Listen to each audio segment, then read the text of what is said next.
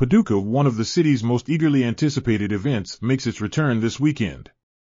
The annual Testicle Festival returns to the Paducah Civic Auditorium this Saturday, promising just as much fun as ever. There will be livestock, crafts, live music, and inflatables for the kids. McCracken County has a rich history when it comes to lamb fries, says Grady Vance, Assistant Tourism Director. This year's celebration is no exception. We're pulling out all the stops. But it's not just about the food. The Testicle Festival offers a range of entertainment options, including live music from the local band, the Ballbusters.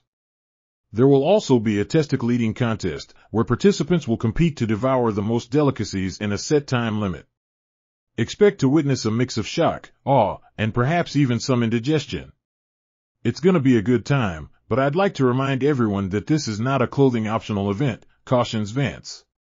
We definitely don't want a repeat of what happened last year. This is a developing story.